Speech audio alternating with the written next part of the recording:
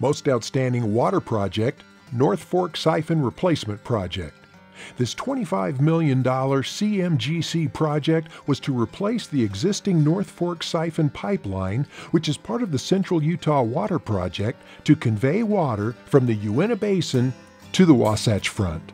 The work on this project consisted of constructing 4,860 feet of 84-inch welded steel pipe in difficult mountain terrain, which included installation on slopes up to 70% and crossing under the North Fork of the Duchesne River.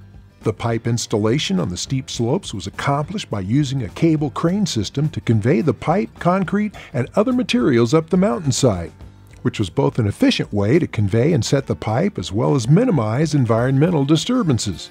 The size and weight of the pipes required a 20 metric ton cable crane system, with the heaviest pipes weighing only slightly less than what the crane was rated to lift. Other elements of work included a new blow-off structure, a new road pioneered to the top of Hades Slope for tunnel access, and construction of a new bridge across the Duchesne River for maintenance crews. The project was submitted by Whitaker Construction.